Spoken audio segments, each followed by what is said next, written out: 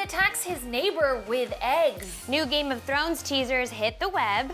And which Gossip Girl star is heading to Glee? All this and more on today's rundown.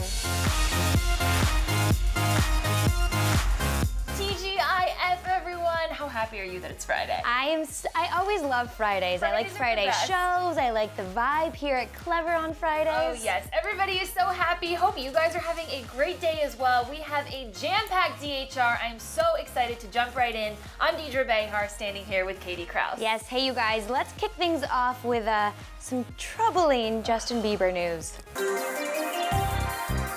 Well, just when we were on like a high streak with Justin Bieber, he went on like a family-friendly camping trip earlier in the week. He is now back in Calabasas and he attacked his next door neighbor, you guys. TMZ has obtained footage of a video of his neighbor and him, Justin, kind of exchanging really, really obscene words. And you don't see them in the video, No, you only hear it. Exactly. So I guess basically the neighbor was sitting inside his home minding his own business, and Justin just started pelting eggs at the front door, and it led to this nasty exchange. Take a look. Hey, you asshole! I got another one for you, actually. Yeah, come right over here, you mother. Call the cops. Call the family. Come right over. Oh, no, that's real good, buddy. Yeah, you're a big man, aren't you? Oh my God! You're a big man. Come back over here, you little.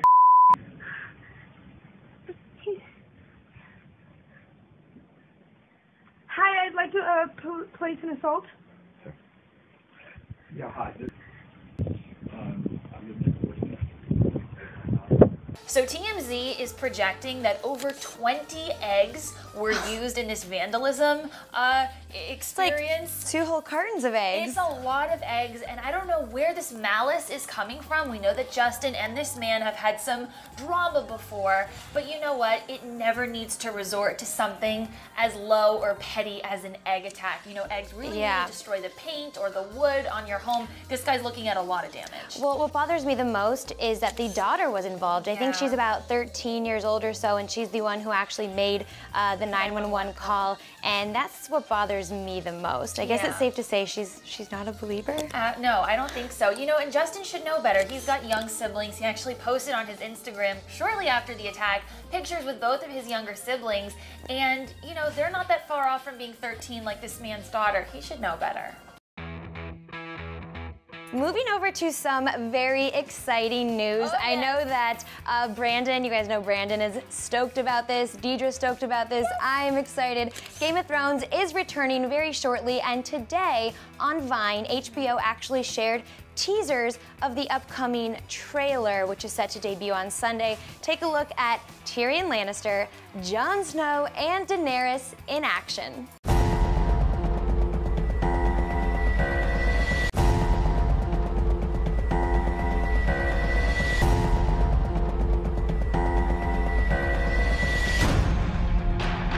Okay, so they didn't give us too much, but like we told you, the full trailer will be out this coming Sunday, and Season 4 Game of Thrones premieres officially on April 6th. Yes. What are you most excited to see this season? I mean, I feel like last season, the stakes were just so high with the action and the 3D and the dragons. I'm excited to see what limits they push to with Season 4. Okay, good answer. What about you? Dragons. Daenerys and her dragons. That's all I want to see this coming season. All right, Gleeks, it was a very exciting day, you guys. Lea Michele finally put out the video for Cannonball, and you guys, my heart just goes out to her. She is such a strong woman, and you can tell that filming this music video was no easy task. It's emotional, it's very, very raw. Take a look. I'll fly like a cannonball. Break down. I was scared to death, I was losing my mind. Well, let's move over to some of Lea Michele's Glee castmates. They were out at Audi's Golden Globes pre-party last night. They throw this every year at Chaconi's, and Matthew Morrison was there, Cord Overstreet was there, and Matthew Morrison talked about why he likes Audi, why he likes this party, and their pal Jesse Metcalfe was also on hand. Take a look. This is actually the only party I'm going to for the Golden Globes. I have a great relationship with Audi. Audi's been very good to me, and honestly, they throw really great parties. I'm rooting for Kate Blanchett in Blue Jasmine. I think the best male performance was The Gentleman in 12 Years a Slave, but I don't know how to pronounce his name. Sorry. And I like Jared Leto. So not in that interview, but in another interview, Matthew Morrison, are you ready for this? I'm ready. Are you guys ready for this? Spilled some major details about the upcoming 100th episode. It's gonna be 2 parts, and word on the street is that Gwyneth Paltrow is gonna be returning. I'm excited. Kristen Chenoweth will be back. Good. And here's the part that gets me. Chace Crawford, who we know is really good friends with Matthew Morrison, Yes. will be on the 100th episode. Amazing. I know, he's gonna be playing Dianna Agron's new love interest, because of course she's returning. I guess his character's name is Biff. How's that for a name? I like it. And he plays some sort of bad boy, degenerate, that's right up his alley. So kind of like Nate Archibald, but a little worse. But a little worse. I like Nate Archibald. I He's love very Nate charming. So this is more of a bad boy. I feel like him and Puck might Go have, head to head. yeah, maybe so. So that's all you guys need to know about that. The 100th 2-part, I guess we can call it extravaganza, will be airing March 18th and March 25th. I will definitely be watching. Well, from a Golden Globes party in LA, we are taking it across the country, you guys. You will never believe what went down in Miami. Okay, Jay-Z and Beyonce win the title, in my opinion, of Parents of the Year for renting out an entire, I don't want to call it an amusement park, it's more of like a wildlife park, for Blue Ivy Carter's 2nd birthday. Lucky duck. So literally this massive, expansive park full of like wild animals and gardens and just craziness and wonderfulness was all for Blue. And they looked around, they had a great day exploring, and then what did they do after? Well, they obviously got some pizza, and a little birdie told us that Blue is using her best manners. I guess she was like a little fussy at the dinner table. And I mean, she's 2. She's 2, we expect it. So Jay-Z goes, here's my cell phone, play with it. What do you say? And she said, thank you. That's why I like him, teaching manners to At his daughter. early age. Yes. So this news actually breaks my heart. I never saw this coming. Did you see this coming? Not in a million years. Hilary Duff and her husband, Mike Comrie, have officially separated. Her rep confirms the news to People magazine and in a statement said, quote, "They've mutually decided upon an amicable separation. They remain best friends and will continue to be in each other's lives. They are dedicated to loving and parenting their amazing son and ask for privacy at this time." So they got married back in 2010. There was nothing crazy, no big event that caused this. I guess they've been thinking about it for a while. They've been in couples therapy. And I guess I'm most surprised because we've seen so many pictures of them together lately. We know they spent New Year's Eve together. We know that they went to the Grove just a few weeks ago. They went to Disneyland with Luca right before New Year's. Are you surprised by this? Completely blindsided. I feel like Hilary Duff is one of those good girls, and I feel like she's normal, she's nice, she just wants to be a good mom and a good wife. Right. And I feel like she did have that with Mike Comrie for whatever reason. Something was obviously going on behind closed doors that we didn't know about. But I like that they're gonna remain best friends, and they're very, very committed to being good parents for Luca, who is the cutest child I've ever seen. Well, it was Miss Nina Dobrev's 25th birthday earlier this week, so happy birthday, Nina. Not only did you get happy birthdays from Katie and me, but both of her exes went on social media and wished her happy birthdays as well, which we think is really sweet, but also maybe a little confusing because they're both of her exes. So basically, Ian Somerhalder tweeted out, "Happy birthday, Nina Dobrev. The world loves you. We all do. Enjoy the moment, enjoy the day, enjoy the year." And then her other ex-boyfriend, Derek Huff from, of course, Dancing with the Stars, he said, "Happy birthday to the magnificent Nina Dobrev. You bring joy to many lives. Have a beautiful day, and congrats on your awesome win last night." So we knew Ian celebrated with her Nina. and Julianne Hough after the PCAs and after their cute moment on stage when they won Best Chemistry. Yes. What I think is sweet is that she's obviously still very close with both guys. Yeah, honestly, more power to her. I feel like most breakups, when you break up with someone, you're like ready to move on. But like I see Nina doing dance wars with Derek Huff all throughout the holiday season.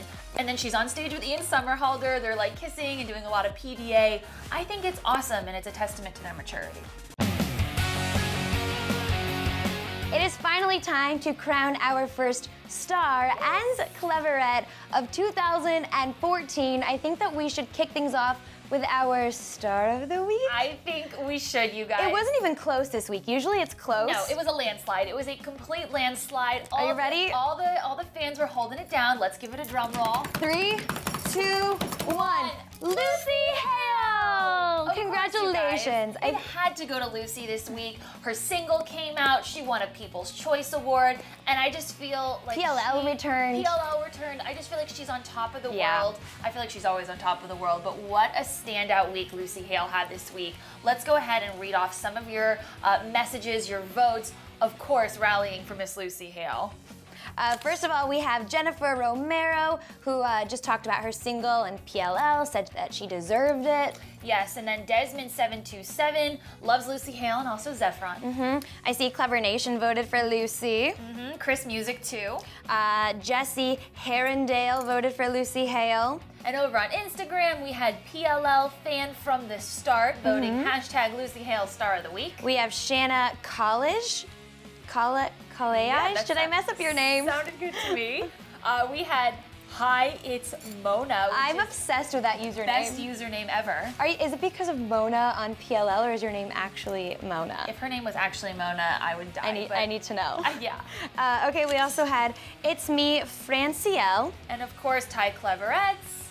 And before we get to Cleverette of the Week, though, we have to go ahead and let you guys know who else was voting. We saw Who else was in the running? Brooklyn's Life for Demi Lovato. Ahiko Tisdale wanted Ariana Grande. Clever Host really wanted Rihanna. Love You Forever X was all about Selena Gomez. I see Biggest Swiftie, Official Cleverette, and Trish John. They just really wanted some shout outs. I see some votes for Selena over there. What's up, guys? It's Me, Francielle, also wanted Nian. Okay, and then Smexy Sims wanted Harry Styles. So those are lots of votes, but Lucy Hale, landslide. Exactly, but it's never too late, you guys. Keep getting in your votes. We have a brand new Star of the Week coming up next Friday, so get in your votes for who you want to win. Let's go over to Cleverette of the Week. This was also a landslide, and someone who is voting for Lucy Hale. You guys, it is, are you ready? 3, 2, and 1. Row for Bieber! Congratulations, you are just so incredibly stellar. When I think of you, I just see all of your tweets, your constant Instagrams. They just roll through my head, and when I scroll through my streams and your streams, we see probably, I'm not joking, hundreds and hundreds of votes. In the past, I've seen you voting for Justin, I've seen you voting for Selena. This week, I think you alone probably turned in 100 votes for Lucy Hale? At the very least. I love your Instagram, which is up on the screen right now. I mean, you just did a domination of Lucy Hale photos. I love your dedication to your favorite celebrity, and of course, your dedication to social media, girlfriend. You have got the Twitter and the Instagram game on lock. Well deserved. Congratulations to Roro and to Lucy. Let's ask them some questions. Yes, you guys. What do you make of this whole Justin Bieber egg attack? Do you think he went too far this time? I want to know that too, and I also want to know who you're excited to see return to Glee for the 100th episode. So many. Is it Dianna Agron, Heather Morris, Mark Salling? Are you like me and you're just excited for Chace Crawford to make his debut on the show?